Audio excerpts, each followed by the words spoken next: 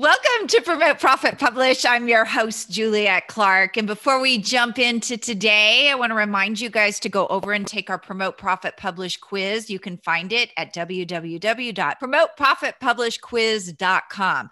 What are you going to get when you go over there and take that quiz? You're going to find out if you're really ready to publish, because your book may be written, but is your marketing done? Is your plan done? What are you going to do with that book as a loss leader? There are a lot of questions that need to be answered. And hopefully you did that before you wrote the book, but I know a lot of you didn't. So again, go over and take that quiz, www.promoteprofitpublishquiz.com. And if you want to see some of these interviews live, go over and subscribe to our YouTube channel, Super Brand Publishing. All of these people are real people and they're over there. And, some of them, like our guest today, actually put makeup on when they appear. So, check them out because you might not see them like that otherwise, unless they're on here. So today's guest is Alexis Caldicott, and she is an international speaker, event consultant, and market strategist. For over a decade, she has traveled across the world teaching business owners how to strategically use their events to get clients.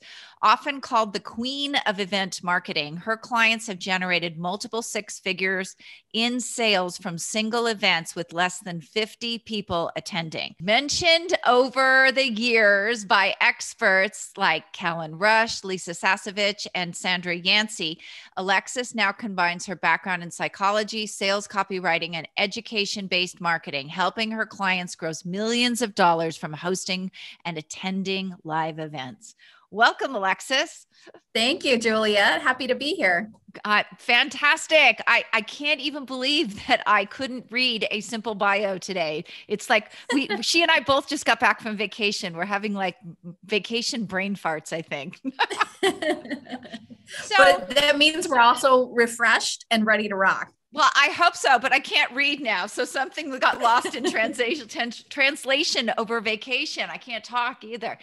So events, online events, live events, we've kind of morphed a little bit with COVID from live to online. Let's talk about, the marketing and the strategy and the offers and how all this works together. Yeah. And that is such a key point, Juliet, because that is why a lot of people fail with their events, quite simply, is, we hear about events. You should be hosting an event. You should be doing webinars. You should be doing 3-day events, whatever it is. And they see these people having phenomenal success and they want to have these 5-6 figure paydays, right? Who doesn't, right? Who doesn't want to get $100,000 in their pocket in a couple of days? But what they don't realize is the people that are really having massive success with their events know 3 core things that have to be a part of the event. And if you don't know these 3 core things, if you don't integrate all of these 3 core things in your events, you're not going to have success, or your success is going to be significantly capped. Because there are a lot of people out there doing events, even 6-figure events, that could be doing multiple 6-figure events for the same amount of work, getting triple the results. So these 3 core things that you and I are going to discuss today, Julia, it's make or break. It really is. So if I haven't piqued your interest yet, definitely listen. And you want to incorporate all 3 of these things. It really is. It's make or break. If you don't incorporate these, that you may as well not do an event, really. Yeah. So several years ago, there was a person whose event I was interested in on Facebook. And I have to tell you, so I click on her Facebook where she's dropping the link in, hey, go here. It's a link to her website. It's not even the link to the page with the place to sign up. So I remember it was the very first of the year. It was one of those things like, get yourself improved. So first day I click, I go to the website and I said, oh, I don't have time to go look around. She posts again a few days later. I go over to the website. I look around again. I finally find the page and it says, call me. I don't have time to call you. So there was this loop that was going on like continually where I would see the post. I would think about the event again. And then it would be like, there's no way to sign up. And I literally just gave up. So tell us a little bit about that marketing and why it's so important to make everything easy for people. Yeah. I mean, we always have to be thinking about what is the event attendee experience. before they even become an attendee, right? What is the experience that they're having? And you just painted a picture beautifully of what happens is we don't think about, oh, well, they've got to click here, and then they got to go there, and then they got to put in this promo code, and then they've got to register, and then they have to confirm it. Like, we have to make it super simple. One click takes you right there, done, right? Because we're all busy. There's so much information, so much stuff coming at us, so much that we have to do, wearing multiple hats in our lives and in our business, that we have to make it super, super simple. And so that takes us back to the first place that we have to start, which is our strategy. The strategy for the event, and the user experience is part of that. Who is this event designed for? What are they inundated with? What are they busy with? What is happening with all the craziness going on in the world? How is that impacting their life? How can I make things easier for them, simpler for them? And how can I serve them? So with the strategy, we have to start by thinking about who is my ideal event attendee. And this kind of touches into the marketing a little bit, right? Because we've all heard about ideal client. Ideal client is important. But if your offer, right, which is always where you want to start with your event strategy, reverse engineer from the offer. If your offer is something specific, maybe it's a specific leg of your business, maybe you have multiple products, multiple offers and services. If, let's say, we'll use you as an example, Juliet, with your publishing company. I'm sure you do some coaching and consulting, but then you also have probably a program that people could buy. Let's say you taught people how to speak to sell their book, but you also taught people how to write and publish a book. Your offer for that event is going to be geared towards which one are you selling? Which one are you trying to fill at the time? So based off of that strategy, I'm going to be selling, let's say, for example, you're going to be selling the course on how to write and publish your book. Right? Let's say that's the offer we're going to write. Then we need to reverse engineer from that offer and say, okay, what do my ideal clients, my ideal event attendees for this event that are going to buy that offer, what's going on in their world right now? How do they need to be served? How do they respond to being served? Are they going to be served better with like a boot camp style event where it's roll up your sleeves, let's get some stuff done? Are these like action takers, like I'll pay to come to an event and I don't mind paying a high ticket to come to an event if I know I'm going to go there, I'm going to show up, I'm going to get something done, and then I'm going to leave? Or are they the kind of people that maybe need a little bit more time, need a little bit more nurture? They want to dip their toe in the water, make sure you know your stuff, but get some value so they walk away fulfilled. So maybe a 3-day model, a 3-day event might make more sense. They get to learn about you, they get some results, some value, and then you make an offer for the program. So we always have to think about not just what kind of event do I want to do? Because I'm a rock star and I'm cool, I'm going to host this event. No, it's about them. It's always about them. So what do they need? What's the offer and what's going to best serve them to see your offer is the best next step in their business? So we always have to be thinking about them. And so that's why I love that example you used, Juliet, of the user experience, because it's about them. It's about them. So first and foremost with the strategy is what type of an event is going to support the attendee and is going to support the offer. That's where we have to start. That's amazing. So would you say, because I know when we had the in-person events, it was action, it was networking, it was getting to know people. Do you feel like the online events have to be a lot action to keep people engaged? Is there a difference from the way we used to do things?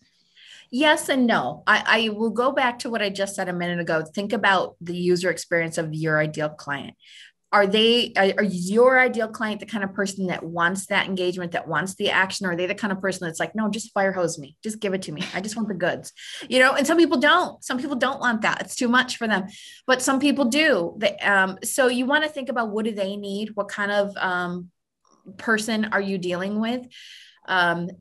And what are their needs? But then also we do have to think about, Zoom fatigue is real. Yes. We've been in this for a while. At this point in time, COVID's not new. This isn't new. We've all been on Zoom forever, it feels like.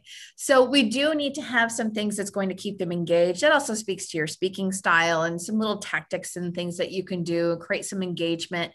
But if your type of people do miss and crave that networking and that interaction with people, there's ways that you can pepper that in throughout your events. You can create breakout rooms, you can create networking experiences. to create an experience for the people that are there, to create that engagement piece. And then, some people are starting to get into the in-person events again. Now that things are opening up, people are getting vaccinated. There's protocols that you have to have in place if you're going to do an in-person event. But, that's part of the strategy as well, is knowing your tribe, knowing your people. Are they more likely to come to an in-person event or a virtual event? Or should I consider a hybrid of the two? So people have both options of in-person versus virtual, or both. So that's a big piece, especially right now with what's going on, that you have to think about in your strategy. Hybrid events are kind of their own beast. It's you're basically hosting two events at the same time. So you have to have the budget for it. You have to have the team for it. I'm not saying it's not lucrative and that it can't work, but back in the day, pre-COVID, people were doing hybrid events before. It just wasn't called hybrid. It was called live stream. There we go. Right. Right. And so event hosts would do it because, like, oh my gosh, this sounds so cool. There are people that always say they want to come, but they can't because they can't fly or they can't get childcare or whatever. And so they were like, I'm going to do this. I'm going to live stream my event. And then most event hosts that live stream their event maybe did it once or twice and was like, I'm never doing this again. Because it's so much work. It really is. And you got to try and do stuff to keep the live streamers engaged and the in-person. It's just my personal view.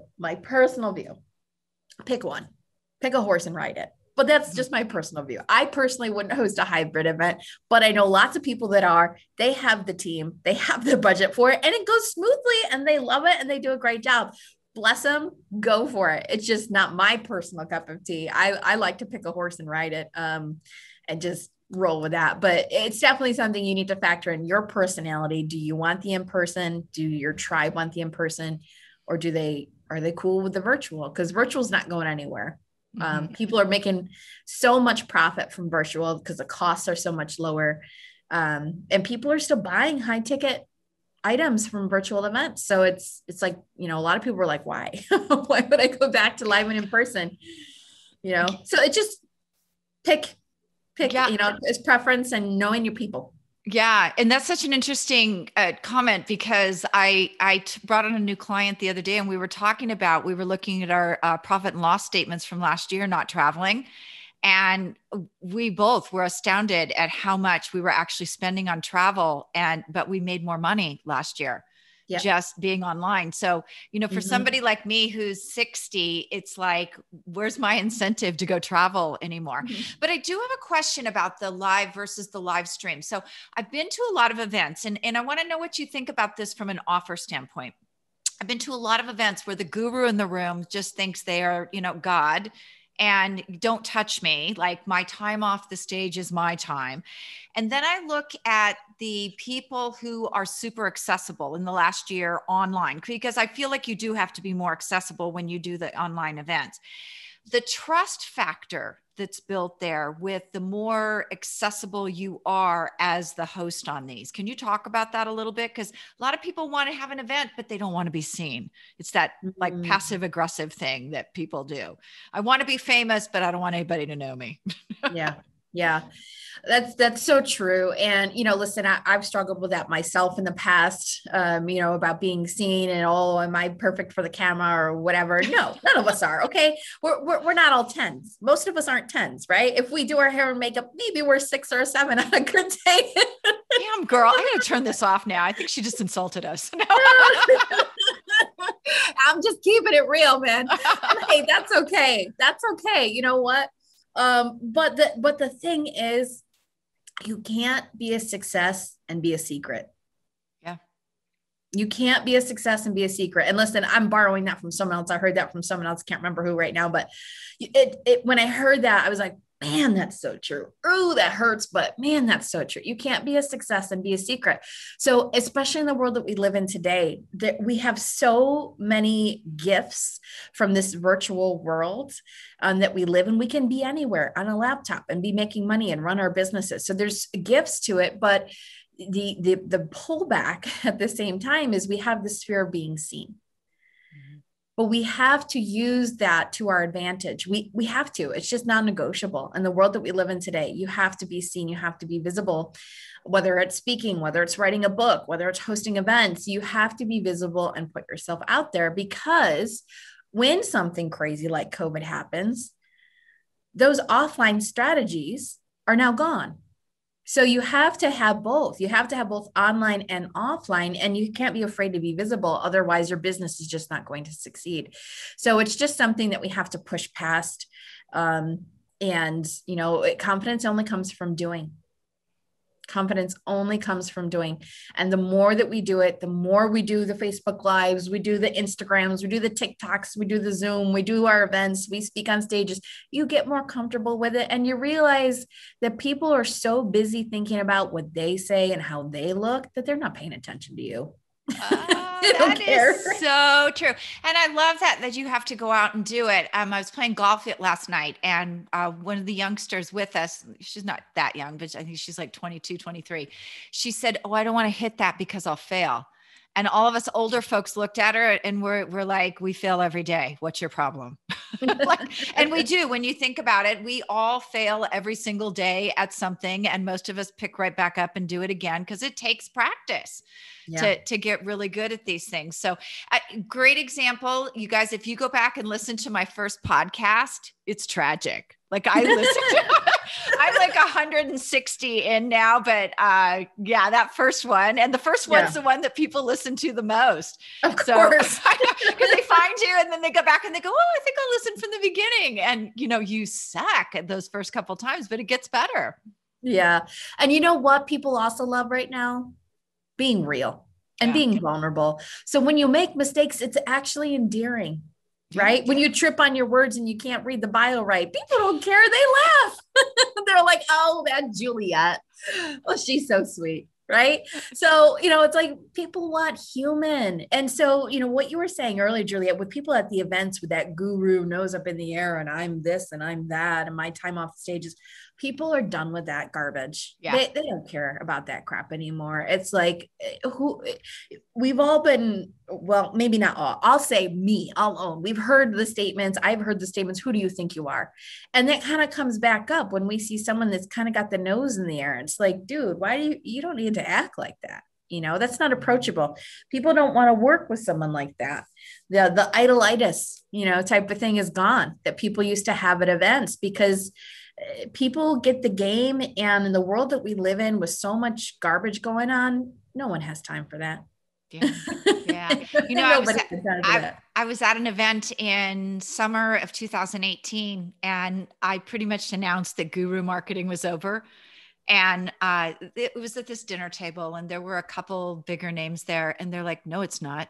I'm like, "Yeah, it is." And those people during COVID, fell flat on their faces. They didn't know what, because I think a lot of those older guru types also have not developed the teams and the systems the way that a lot of us smaller people, action takers, have. And that's what I found during that time period is one of them called me and said, "I need help." And I'm like, "Are you going to pay me?" And he's like, "No, I won't say his name." And I was like, "Well, yeah, I don't work for free. See ya." Yeah. Right.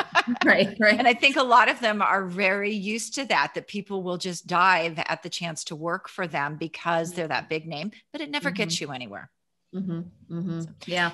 And you really just hit on the second core piece to having a 6-figure event is the marketing side. We talked about strategy. That was number one. The second, though, is marketing. And the people, what they need to realize is that marketing is always morphing and changing. Yes. So like you just said with the gurus, the guru marketing is over. I agree with you 100%. There may be some people that still will follow like little puppy dogs with stars in their eyes with some of those people. But for the majority, we as a species, I guess, we have grown, and the marketing that we want, the marketing that craves, and the marketing that works with us today is not this, "Hey, look at me and my Ferrari, I'm a success."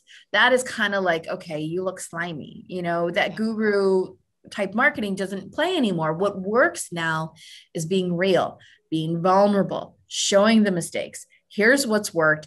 And if you do show your success, you do it in a classy way and you're doing it to teach. And it's subtly telling them, hey, but look at how good I am though. Right. And it's doing it in a subtle way. They make that connection themselves versus you saying and blasting in their face, look how great I am. Mm-hmm. Right. So the marketing that we do for our events has to continue to grow and change. The old way of marketing events doesn't have the same success rate as it did before. You can't just blast your list or blast social media and say, hey, I'm doing an event. Hey, you should come. Hey, if you want to make 6 figures doing this, or if you want to grow your business, or you want to get more clients, or whatever your outcome is, you can't just blast people about that. You have to educate them and you have to serve them on what is going on for them in the world right now. Mm-hmm. And the plus side for us is we got lots of material to work with right now with what's happening in the world. COVID, Black Lives Matter, the politics and all that craziness that's happened. All of those things need to be somehow touched upon in your marketing for your events, because you always have to speak to what's relevant. And that's what's relevant right now, because it doesn't matter who you are and what you do, it impacts. It impacts what they're doing. It impacts their business. It impacts your ideal client, whoever that is. So you have to think about, how is this impacting them right now? What fears are they having? What are they staring up at the ceiling at 3 a.m. and can't go to sleep? What are they worried about? Mm-hmm. And make marketing that is educational and speaking to that fear, speaking to that worry that they're having late at night, and then present your event as the solution. Right. And say, come to this event. I understand. I'm with you. I dealt with this too. And this happened for me when COVID hit, and so on and so forth. You have to be the white knight. Be the white knight in your marketing. There was a show on Netflix. Maybe you've heard of it. Oh gosh, now it just went out of my head. The Gambit, is it the Gambit? Is that what it's called? Oh, the Queen's Gambit? The Queen's Gambit. Thank you. Yes, I knew Gambit was in there. Yes, the one about chess, right? So a lot of people watch it. Maybe you haven't. There are some good parts if you like chess and strategy. I enjoyed it. Anyways, she talks about, there's power plays, right? So there's power plays in our marketing, just like there is power plays with chess. And being the white knight is one of those.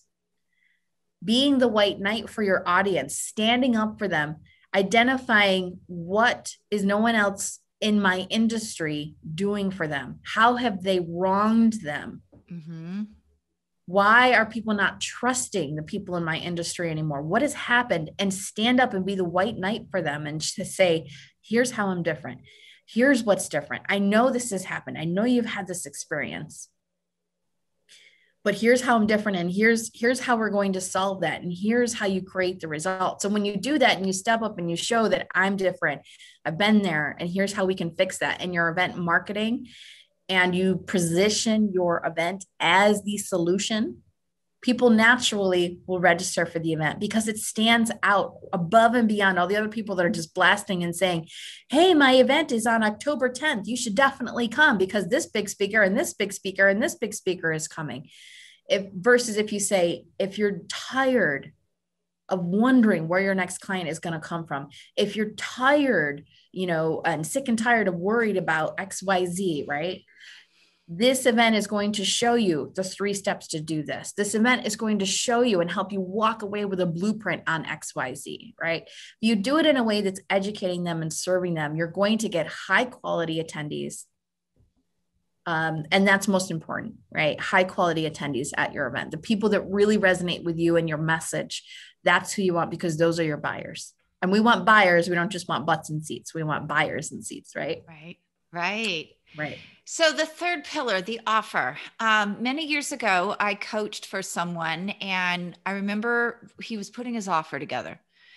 And me and one of the other coaches who had the main people in there, we were flummoxed by this offer, because we knew that as coaches for the group, it was a deliverable that couldn't have been delivered. And here we have a coach who, the head guy who had never done any of this himself. He had a team, and here he was, this is what he was selling. So tell me about when you're crafting that offer, because I will tell you that only about 20 people in a room of 300 bought the offer, and 0 of them were successful at the end of the year on the deliverable. So tell me about the offer. When you put that together, and how do you ensure that your offer, once it's purchased, is delivered? Yeah.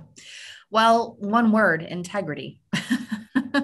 Integrity. I mean, really, it has to start with that, because you shouldn't be making an offer from the stage. And I don't think that's a huge issue, because I know that most people, if not all the people listening to this, have integrity, and they are listening to you, Juliet, because they believe in you. They know your heart, and that you are on a mission to help and serve other people, and that you're sincere and genuine. So you're only going to attract people that are like that as well. So it's rare. It's rare that that's going to happen, but you always have to start with your offer. Make sure that, yes, I can actually deliver on this. That's just integrity.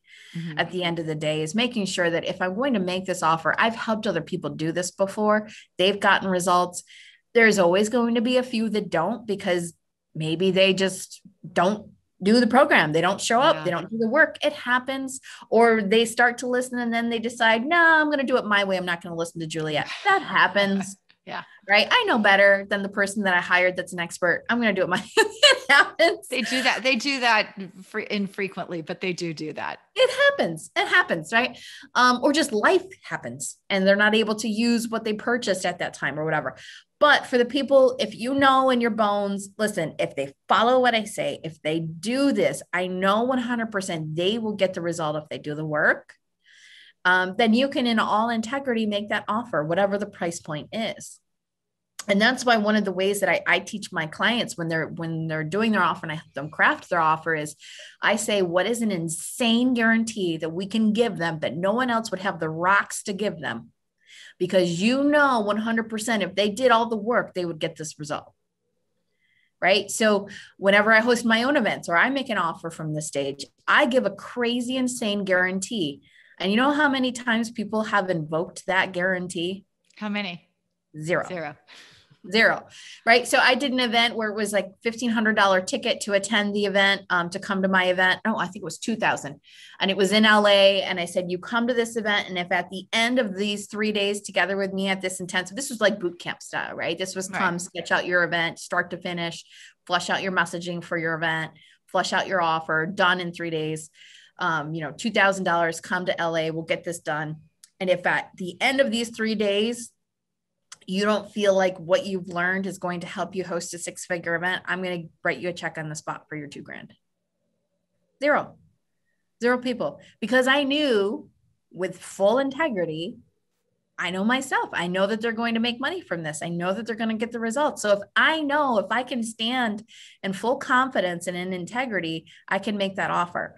So I teach a very different approach when it comes to making offers, that it's from the heart, right? Heart selling, not hard selling, as if it's my best friend across the table.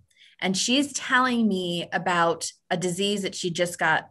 And she's telling me about all the problems that she has and everything that she's struggling with this. And I went to this holistic practitioner, and then I went to this specialist, and I went to this doctor, and they're saying this, but then that person said, no, don't listen to them. You should do this.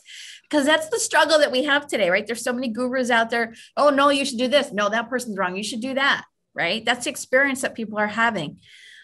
But I can say to her and look her in the eyes and say, listen, I get it.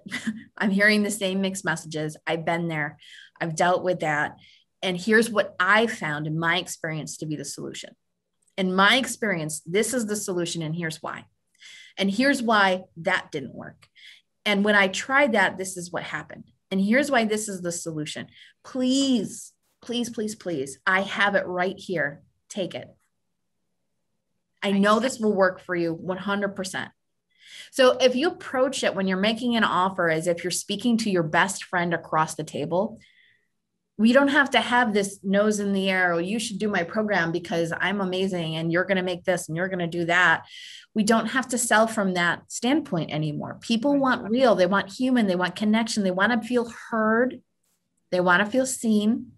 and they want to feel understood. Oprah said that with all of her interviews that she did, didn't matter who she interviewed, didn't matter if it was Saudi Arabian prince, didn't matter if it was Jennifer Lopez, didn't matter if it was a pedophile, didn't matter if it was a past president. Every single one of them at the end of the interview, you know what they said, Juliet? What? Was this good? Was that okay? Did you get what you wanted? They all wanted to know that they did a good job. Right. Did she hear them? Did she see them? Did she understand them?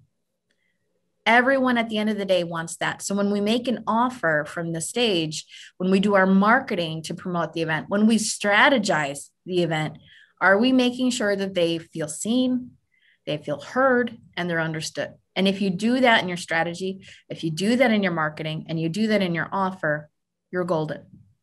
And you can stand in full integrity and know, I know them, I know what they need, I know I have the solution, come join me. Fantastic. So where can we find you if we want to find out more about what you do and how you do it? And you're our girl.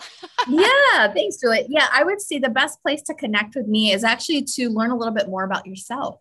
Learn a little bit more about yourself and your business and your events. So whether you've done an event before, and you know that you could make more, or you haven't done an event and you want to learn more about it, I would go to eventprofitquiz.com, www.eventprofitquiz.com. Nothing's plural, eventprofitquiz.com.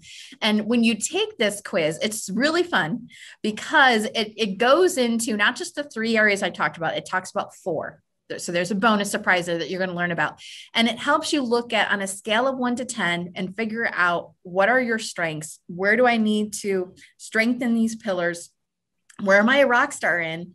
And it really helps you learn more about the events. And then when you take the quiz, we have customized content, then educational information that will go to you based off of the answers on your quiz.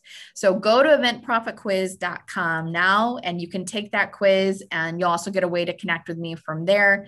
And so we can continue the journey together if you want more information. But it's just a fun quiz to take too. And it takes like less than 2 minutes. It's super simple. So very, very good. Thank you so much for being on today.